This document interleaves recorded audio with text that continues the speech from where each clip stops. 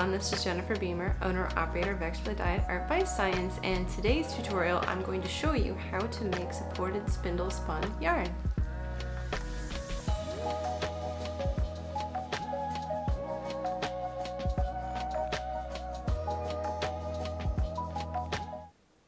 Before we got into the main part of the video, I wanted to take a moment to thank you personally for being here watching this video, and if you're a returning subscriber, big thumbs up to you for sticking around. And if you're new here and this is your first video, thank you for being here and consider subscribing and liking this video. Furthermore, if you want to support me and the work that I do, I have ExpertlyDyed.com and the equivalent on Etsy, and I've actually just launched a Patreon, so if you want to support me on a regular basis, consider checking that out as well. Recently, you may have seen some pictures on Instagram or Pinterest or even on Etsy where there are these supported spindles, and you've probably wondered, is there a tutorial on this? There are tutorials, and it has been a long time since I promised I would start doing tutorials for this type of spinning, and I'm actually now sitting down to do it. Supported spindling has had some kind of revival lately, with a lot of reenactors posting on YouTube how they are doing it. As well, in academia, there have been a lot of early medieval researchers who are studying textile production, and some researchers who have been looking more at text and art to understand more about textile production during these periods. So I think this video is going to have this in between some historical aspects and some modern aspects, so that you get a sense of how to adapt this tutorial for whatever pursuits you might have. This video is specifically designed for beginner spinners and those spinners who are interested in switching from suspended spindling or drop spindling and wanting to go into supported spindling. For those of you who are beginners and you want to have more content on how to make yarn as well, I will link to some other of my tutorial videos specifically on drop spindling so that you can take a look at those as well. As I've said in the beginning, this video is going to give you some options. So if you wanted to take on the more historical aspects of supported spindling, you will be able to take that thread, so to speak, and run with it in that direction. Even if you're just a hobbyist, you just kind of want to explore what things were kind of like back then, but not really wanting to be historically appropriate, then this video will kind of help you set that thread up. However, if you like looking at bats, and like me, I love working with bats, you can still use them for spinning of this kind. And so I feel like this kind of gets you more into that modern thread where you're still using a tool that is capable of spinning more historically appropriate type yarns, but also you can have that modern application. So it's kind of like how a spinning wheel, you can make whatever yarn you want, including some really fabulous art yarns. So it's not necessarily an ancient tool, and so I want to break down any barriers that there might be when thinking about this particular tool and the way that you spin with it. So that's why I wanted to include a bat. Now, in this tutorial, I'm showing you with just plain white wool, or undyed wool, I guess. So I'm going to be doing other videos in the future, but I wanted to give you something where you're not necessarily distracted by the colors that I'm using, but focusing more on the technique. Now, with that discussion out of the way, for this tutorial, I'm going to show you how to use a supported spindle with both a Rolag and a bat. The second thing you're going to need to make this whole spinning process happen is the actual spindle. So I've got this one here. This is my supported spindle that I only have one of so far. I'm hoping to increase my fleet, so to speak. And this is pretty much it. This is a modern style supported spindle, but you can use it for making historically appropriate type yarns. It's just if you took this to a reenactment, it wouldn't quite fit with a time period, because I don't know if these spindles are really all that accurate, and especially considering this one has a ball bearing at the bottom. So if you're just wanting something that's pretty and for you, which is basically why I bought this in the first place, then it's totally fine. And the next tool that you're going to need, if you want, because you can certainly use this on a table or on your leg, is a spinning bowl. I'm often seated at the couch, and so I don't want to be leaning over a table all the time. So I got this because I wanted to have a more frictionless surface so that I can spin this more quickly. Having a tool like this is really important for me. So I think these two are really the minimum investment, although you could very much just do this with the supported spindle. Now that we've talked about the tools and the fiber prep, we need to talk a little bit about twist. The way that twist enters the fiber supply for supported spindling is a little different, mainly because you have one hand operating the tool and the other hand is drafting the wool. And so you have to manage the twist in your fiber supply. So if we don't have any twist and we draft this, then the wool will just come apart. What we want to do is make yarn. So in order for that to happen, I use my left hand for the twisting with the tool, and I use my right hand for the drafting of the wool. And so by spinning in a Z direction or a clockwise direction, I add some twist to form tension, and then I draft against that twist. And as it starts to pull away, I add more twist with the tool, and then I continue drafting with my other hand. This is how this tool works. Now, there are some caveats, which I won't get into in this video, but this method of stepping the twisting of the tool and then the drafting of the wool staggered will help you understand how to use this tool to make this kind of yarn. So after you have spun a length of yarn, you have to put it onto the spindle. If you've already been using a suspended spindle, you probably already know how to wind on the yarn so you make a stable cop.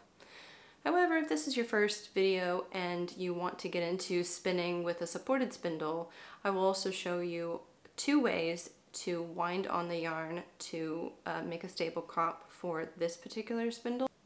The last thing I'll say is, because this is a supported spindle, it's really difficult to determine when it's full.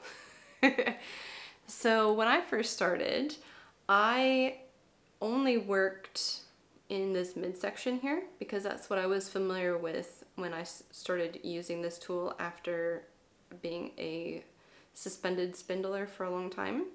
But then I also learned that I could go down onto this whirl here. So I started doing that. And then I also realized that there's actually quite a lot of space here.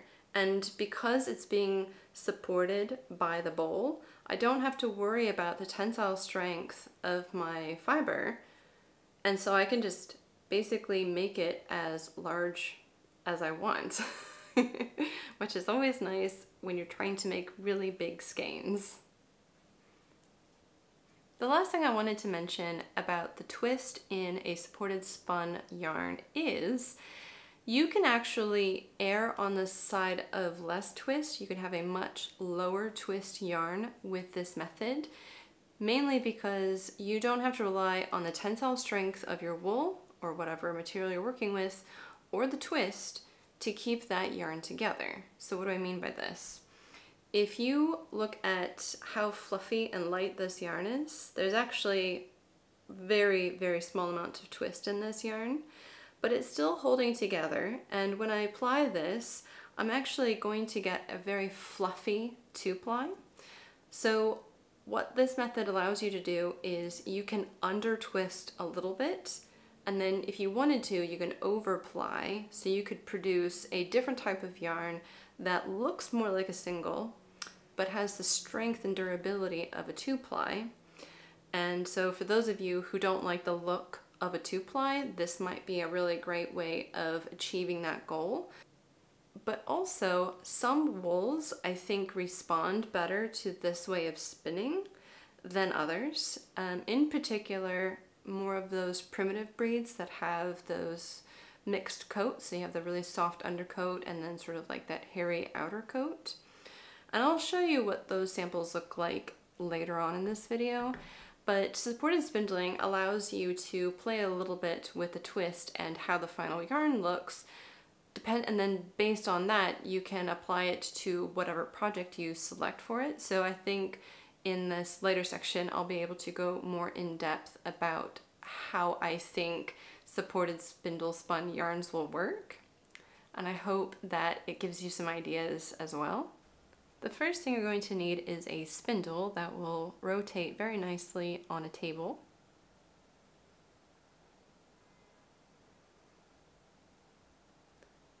The second tool, which is optional, is having a spinning bowl like I have here. This one is a wooden spinning bowl with a leather strap bound to it with little feet to kind of help stabilize it on a surface and so that it doesn't scratch anything.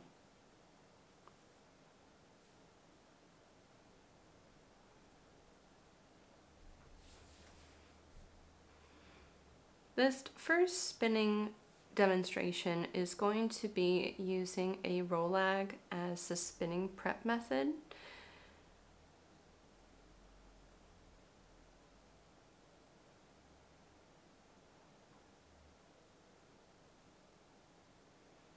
In these videos, I am using Shetland that has been hand carded and then put into Rolags. Each one weighs about 2 grams, and you can see it there in the lower right-hand corner of the screen. It's actually a very, very beautiful wool, as you can see in this demonstration, where some of the bits of the color are coming through, so it's not just plain white.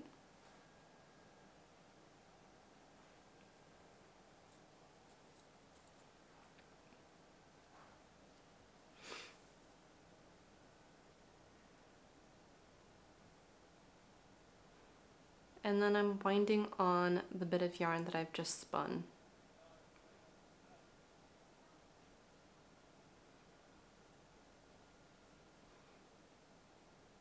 This is a top-down view.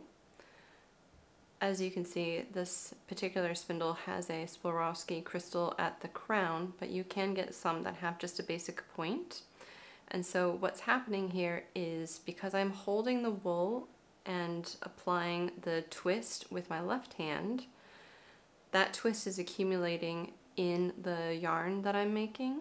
And then when I draft out from the Rolag, that twist is going into that freshly released wool from the Rolag. And so I can distribute that twist throughout the length of the yarn. And then I'm winding it back on for the next amount of yarn that I'm going to spin.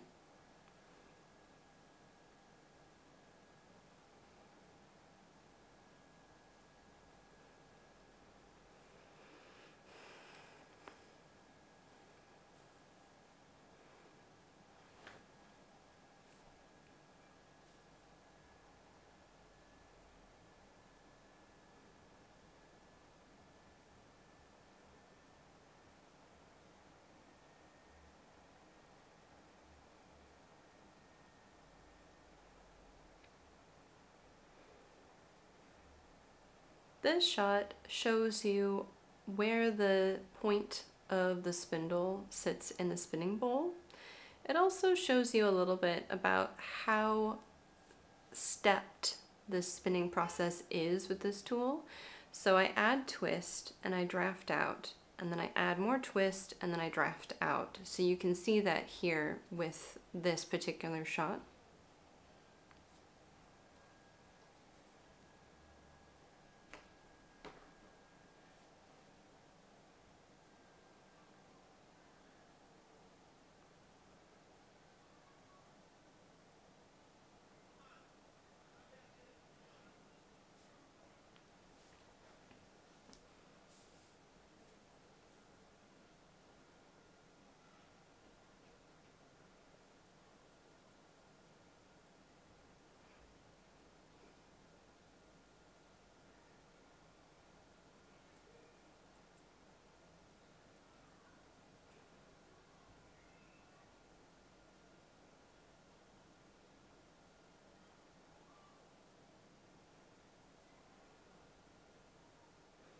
This shot also shows you how you can move the spindle to pull the twist into the yarn. So it doesn't always have to stay stationary straight up and down. You might want to move it at an angle.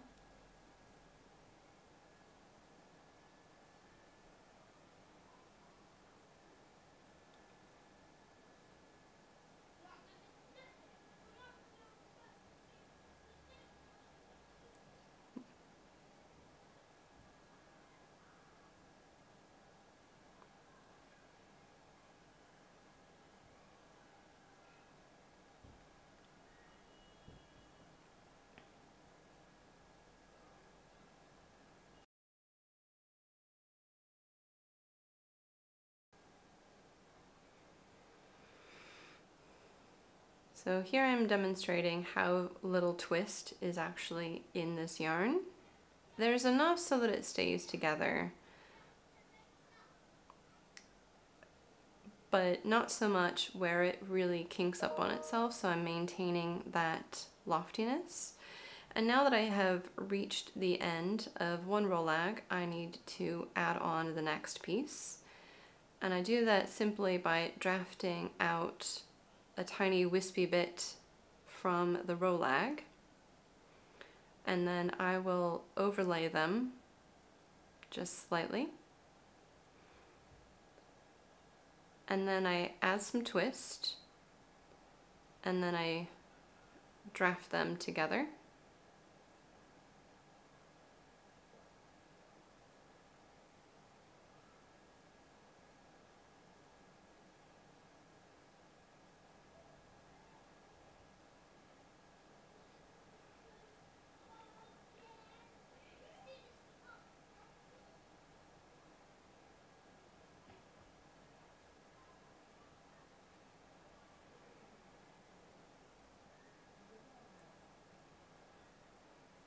There's a considerable amount of twist there. And the reason why I add more twist at a join is so that I don't accidentally draft the join apart.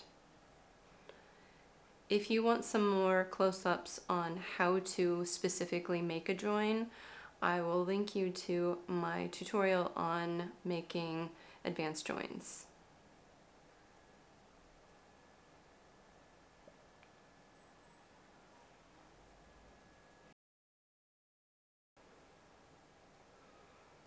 So now I am showing you how to spin with a bat. I'm only using white wool here, but if you had something that was more textured, you certainly could use that as well. The principle is the same.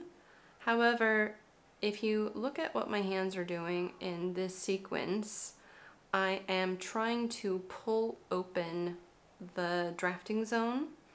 This is how grist is formed. So if you look at my video on yarn grist, I explain a little bit from a loose definition point of view how to achieve a specific yarn diameter. And with supported spindling, this can be really helpful in pulling open those fibers so that you catch just what you need to make the drafting easy.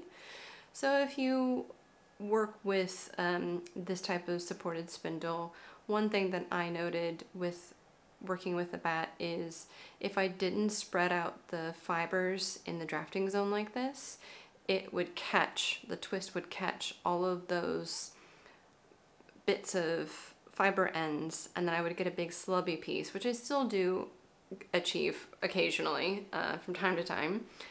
But the idea is if you use your drafting hand that is spreading out those fibers into kind of like a triangular space, then you'll be able to control the gauge of your yarn while the twist is being inserted, so that you don't end up with a really thick yarn or a really thin yarn when you are trying to achieve a specific gauge.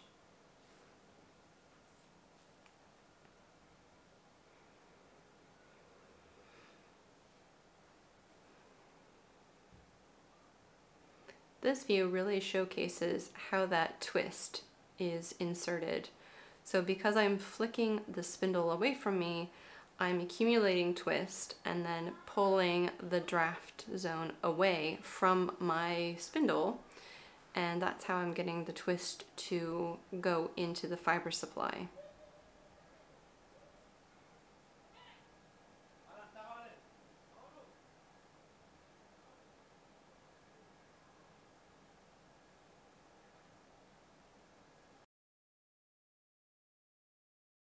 So here's the bat. I have torn off a piece, and it's a little bit thick, so I decided to pull it open and make it a little smaller. But even in this state, it's still not quite the right gauge for my spinning. So what I'm going to do is pre-draft it so that I can maintain the gauge that I've already established for this particular yarn. And all you do is simply, between two hands, gently pull one hand away from the other, and you're just lightly drafting those fibers so that you find that it's easy to spin with it, but not so far drafted that you have a bunch of small pieces. So this is sort of what you're going for, is a thinned out little roving.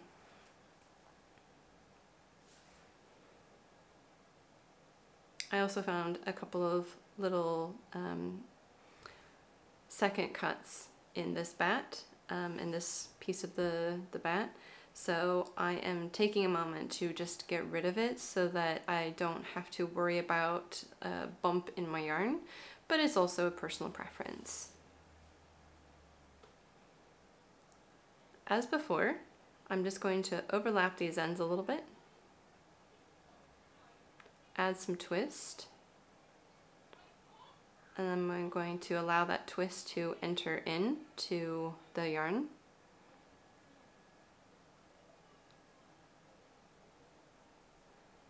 Add some more twist to strengthen that join area so that when I pull against the twist, I don't cause that join to draft apart completely.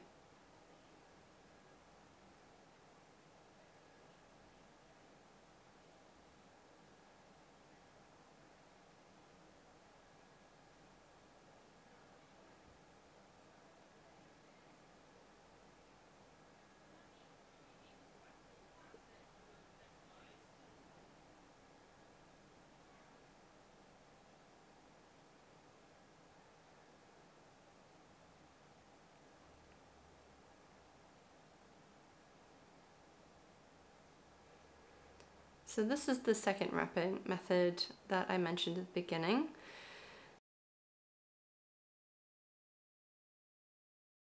So in the first one you saw me wrapping against the entire yarn cop, but this one I am making a smaller yarn cop near the top of the spindle so that I can focus more on just spinning the yarn rather than spinning and then stopping to wind on. So this is a personal preference, and once you have accumulated some yarn there and you're ready to stop and wind on, all you need to do is, with a butterfly motion, pinky, thumb, making a cross in the middle, holding all of that yarn under tension, like so. And then having one longer wind-on session so that I don't interrupt the spinning as frequently as I was doing in the first part of this video.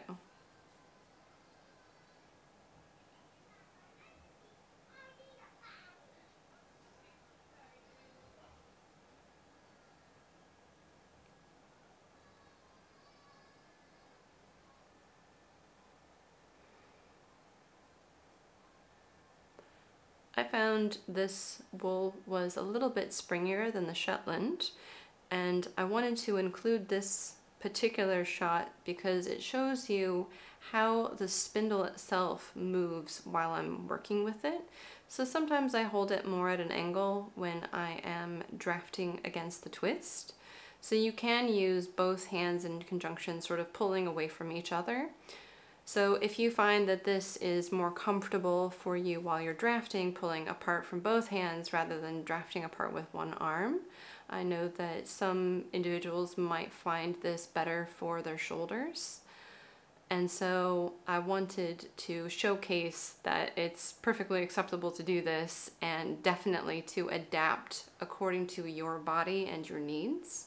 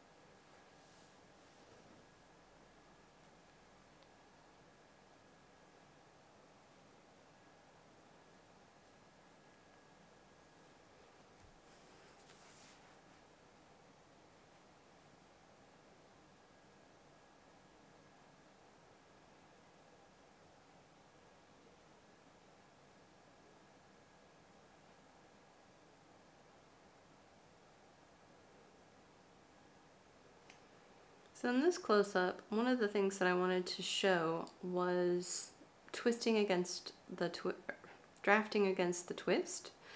In this piece, I wanted to show you drafting against the twist. So I've added some twists, and I'm gently pulling back on the fiber supply.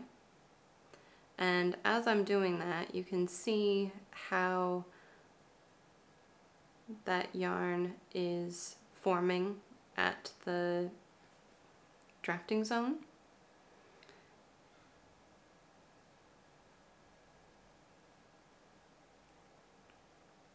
So I add some twist, and then I start pulling it away. And by spreading out those fibers more, I'm allowing the twist to grab some of the fibers, not all of them. And I'm able to get the yarn diameter I'm looking for.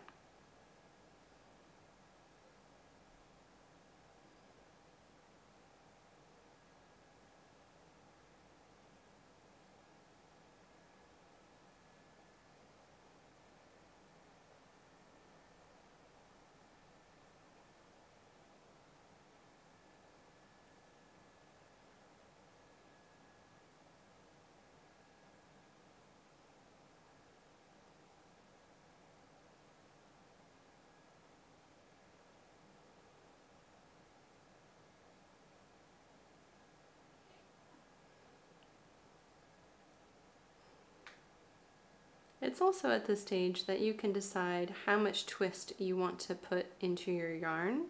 If you want to have a high twist yarn, you certainly could achieve that with this method. So after you finish drafting out the length that you feel comfortable spinning at a time, you just continue spinning the spindle to accumulate twist in the yarn, and once you're satisfied with the amount of twist, then you can put it onto the yarn cop and it locks that twist in place.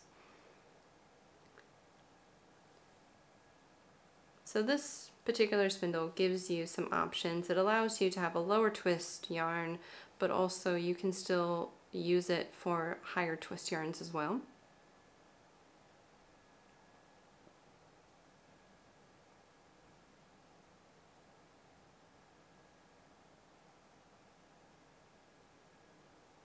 If you see me adding twist after I've achieved the length of yarn that I want, that's basically what I'm modulating, is how much twist I want in the single so that it matches what I've spun before, but also a skein of yarn that I've made probably about 6-7 years ago.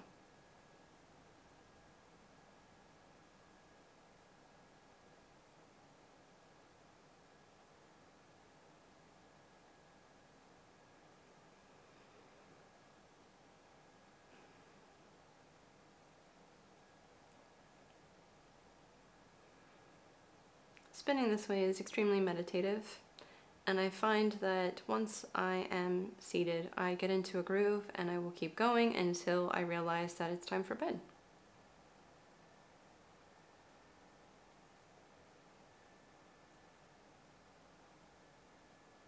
Or sometimes I'll run out of wool to spin and then I pretty much call it the end.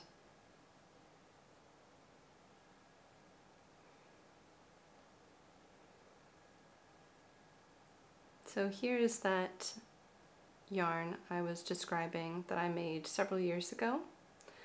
And the yarn that I was spinning for this tutorial is meant to resemble this initial yarn.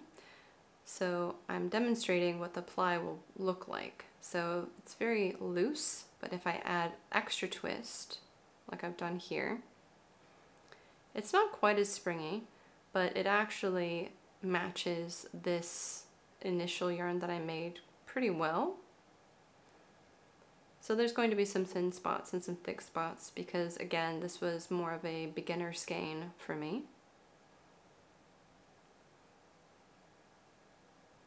So I'm doing my best to match this tutorial yarn that I've been making in 2022 with this one from about 2014.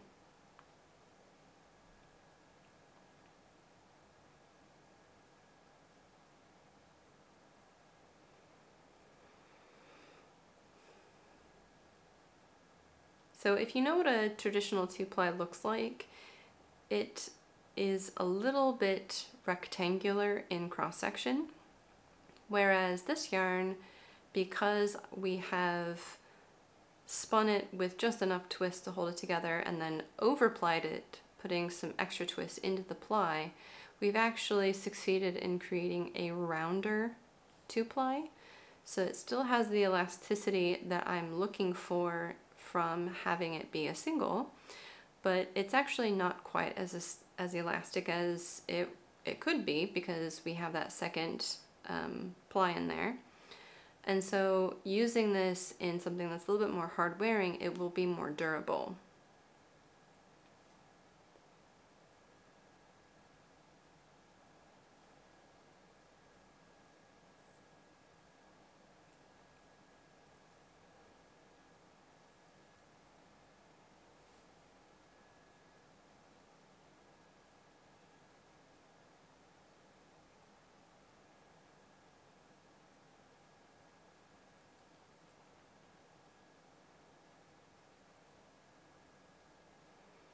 This first sample here was made with North Ronaldsy, and I used my little zoom loom or pin loom to create this sample. You might be able to tell that it's a two-ply, but it otherwise looks pretty convincing as a single, and I really love the colors. You may also see some of those hairier fibers sticking out, and that is because this is a dual coated sheep, and I can link to you my Fiber Talk episode where I describe it, and those are some of the guard hairs poking out. This is my knitted sample. Again, it looks very much like a single, although there are some stitches where you can see more definitively the ply. And then again, you can see the guard hairs poking out from the yarn.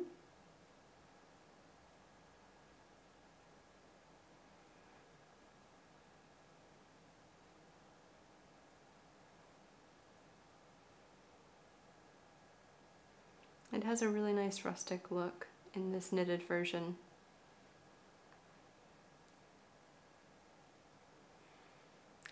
Crochet is not my forte, but I did make this little sample.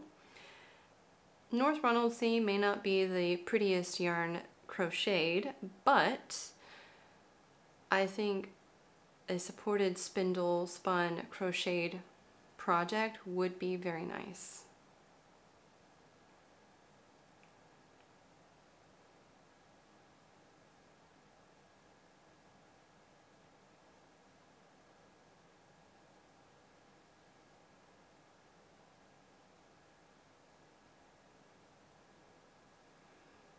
Whenever you are making samples, always keep a little bit extra of that initial yarn so that if you want to make more in the future, you know how to spin to that specific gauge. And also it's a nice little memento of what you've made.